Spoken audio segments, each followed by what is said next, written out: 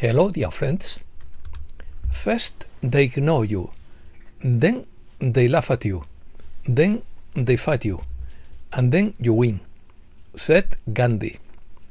Opinion piece, quantum banking, gold audit, shockwaves, paradigm shift, futuristic vision, fraud demolition, bank rank for gold, changing the rules, financial revolution, quantum computing, currency revaluation, unforgeable payments, global monetary crisis, unprecedented volatility, Washington is panicking, quantum financial system. Let's start. Quantum physics ensures unforgeable payments for the first time. Quantum banking is an emerging concept that combines quantum computing with traditional financial services. Although it is still in the early stages of development, it promises to revolutionize the banking industry by taking advantage of the unique capabilities of quantum computing to solve complex problems more efficiently than classical systems. The quantum financial system is a futuristic vision of the financial sector that integrates quantum technologies to transform the way financial data and transactions are managed, processed, and protected. Although still in development, this concept promises to revolutionize the way we interact with money, streamlining and democratizing wealth generation, while ensuring data privacy and integrity. The quantum financial system could be a game changer in banking, stock markets, cryptocurrencies, and global economic stability. However, significant challenges remain, such as developing stable quantum hardware, compatibility with current systems, and creating new regulations to protect the integrity of the financial system. Gisara's name makes Wall Street's elite nervous because, if fully implemented, it would cripple profit-generating systems that thrive on their debt. The foundations of the system are cracking, and the shock waves are just beginning. This would be more than just legislation. It is a paradigm shift that challenges everything we know about economics and power structures. Growth. Significant growth in the adoption of quantum computing in the financial sector is expected. Some estimates suggest that industry spending on this technology will increase 233-fold by 2032. Major financial institutions such as Goldman Sachs, JP Morgan, HSBC, and Barclays are already forming teams to explore the advantages of quantum computing. Even 11 global banks are researching quantum technology applied to finance. There are many experts who believe that quantum technology in the banking sector would be a potential game changer, as quantum algorithms could be applied to problems related to value at risk calculations and volatility optimization of portfolios. For example, BBVA has explored the use of quantum algorithms to optimize investment portfolios. Goldman Sachs is investigating how quantum computing can improve the valuation of financial derivatives. JP Morgan is working on the application of quantum for fraud detection and risk management, and IBM and Google are developing quantum hardware and software with applications in finance. The University of Burgos and the Technological Institute of Castilla y León in Spain have created the Quantum Computing Laboratory space that puts a quantum simulator at the service of the scientific community and companies, with a new technology that avoids waiting lines and that will serve for the development of this key discipline for the new computing. Exchange rates. As of Friday, February 3rd, 2023, all Basel IV compliant banks have made available to citizens the new international exchange rates backed by gold and commodities, as required by the GISERA program. The world is preparing for a full gold audit, meaning they are repatriating gold they might have rented. Once audited, that gold could form the backbone of a new monetary system. This could signal a radical change in the status and value of the dollar. Basel IV compliant banks are expected to make public the new international exchange rates.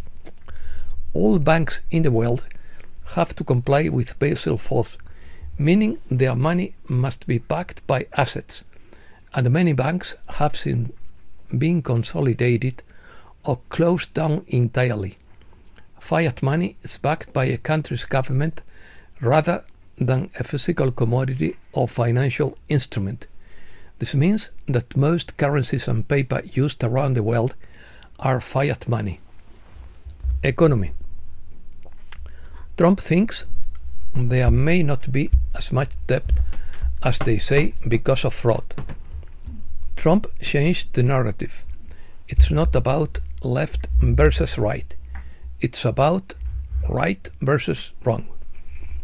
As crimes are uncovered, people will see it clearly. Game over.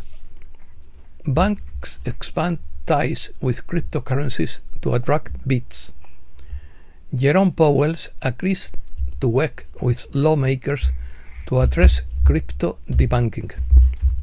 According to the Wall Street apes, citizens are reaching a breaking point with the IRS. Asia. Russia and India reduced the use of the dollar. 90% of direct transactions are done in national currencies. India officially rejects BRICS currency, calls it impossible. Shipping rates for Russian crude to India surged 20% amid sanctions. Construction of coal-fired power plants in China is at its highest level in a decade, despite the boom in renewable energy. Gold. Xinfu confirms a global currency crisis as China and Russia dump assets in favor of gold. A gold rush begins at the Bank of England. According to Joe Bloggs, the pound is about to collapse. According to the Gold Telegram, Main Street talk is now of a revaluation of gold. Is a gold shortage looming? Why did 82 billion leave London before Trump's tariffs? Asks ITM Trading. The current gold market is characterized by unprecedented volatility and growing geopolitical influence. Crisis. According to Stansberry Research, inflation and debt loom over the economy. According to Peter Schiff, stagflation, the Fed's worst nightmare, is becoming a reality. Former Wall Street manager Ed Down has written a new report called Danger of a Deep World Recession in 2025, which claims that collapse is unavoidable this year. Would be, because it's personal opinion. What we are seeing is a complete reset of the entire world structure, says Jaime Carrasco. We are witnessing the first stages of a dismantling of the economic model established since the 80s. USA. Trump's popularity soars as his wrecking crew exposes corruption, fraud and waste.